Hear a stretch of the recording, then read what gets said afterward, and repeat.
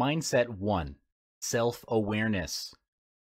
Self-awareness is the conscious knowledge of one's own character, feelings, motives, and desires. It's how you view yourself from a third party's perspective. For example, when you set for yourself a sales target and you feel fear of achieving it, thinking that it's impossible to do so, then self-awareness at this point would be to acknowledge that you're fearful and start to investigate inwardly to understand, why is there fear of growth? Does it stem from feelings of unworthiness or something even deeper?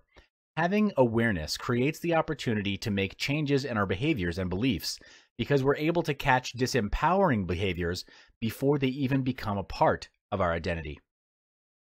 To develop self-awareness, it starts with listening inwardly to your emotions, thoughts, and feelings. You first listen by identifying a situation in which you realize your beliefs don't serve you. Then detach yourself from that situation and inquire, why did you react in this way? Was it conscious, deliberate, on purpose, or was it out of fear, out of some sort of deeper level of fear? When you start practicing this on a daily basis, you'll be able to catch non-serving mindsets, limiting beliefs, and actions before they happen, and turn them into something that serve you better. Self-awareness has 3 aspects: self-control, self-reflection, and self-beliefs. You need to gain mastery over each aspect as a foundation to a bigger mindset. The first aspect is self-control.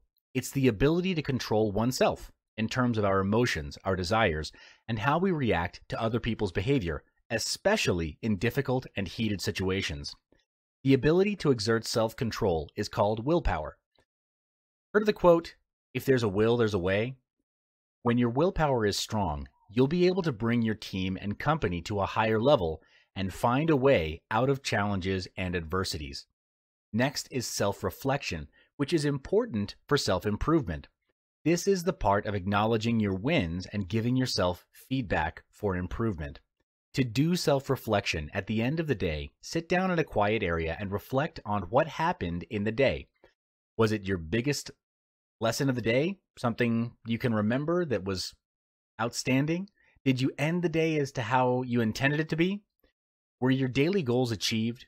If not, why do you think it was not achieved?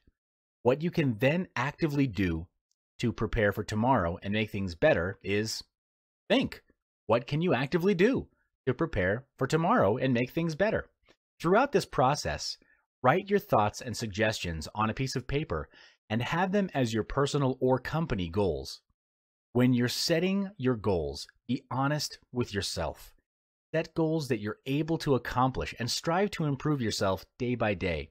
This also translates into your company goals. The third aspect of self-awareness is self-belief.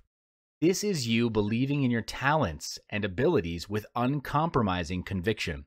This is very important because if you don't believe in yourself and don't believe that you're worthy of success, you'll be trapped in a self-fulfilling loop of self-sabotage.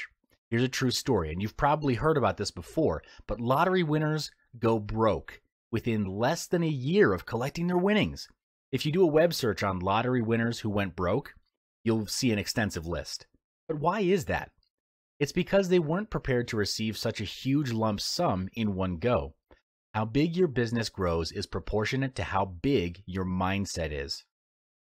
In order for your mindset to grow big, you must first discard your limiting beliefs. Take a look at your current belief system and ask if these beliefs are still serving you, or are they limiting your potential to be better? Discard any beliefs that do not serve or hold you back and install new beliefs that push you forward.